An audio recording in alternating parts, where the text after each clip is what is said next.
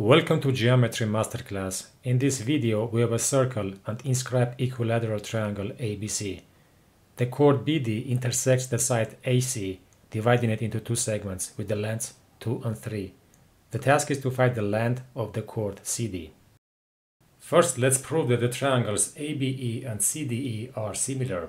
The angles BEA and CED are congruent according to vertical angles theorem. And the angles BAC and BDC lie on the same arc BC. Therefore, according to inscribed angle theorem, these two angles are also congruent.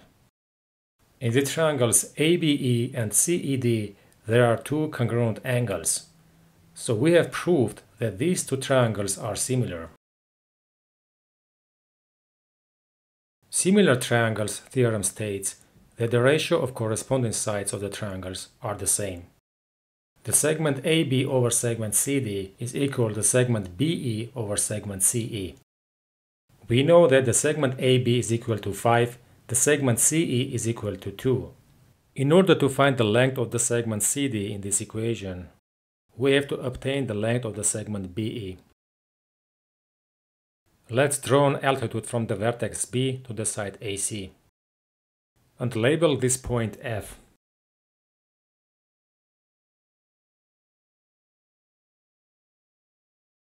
In the triangle ABF, the segment BF is equal segment AB times sine 60 degrees equal 5 square root 3 divided by 2. The segment AF is equal segment AC divided by 2 is equal 2.5. And the segment FE is equal segment AE minus segment AF is equal 0.5. Here we can use the Pythagorean theorem to find the segment BE. The segment BE is equal square root 19.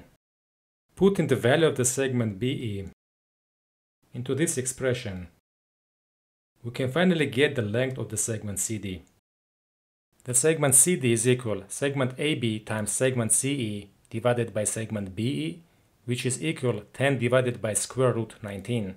So the length of the segment CD is equal 10 divided by square root 19, which is approximately 2.29.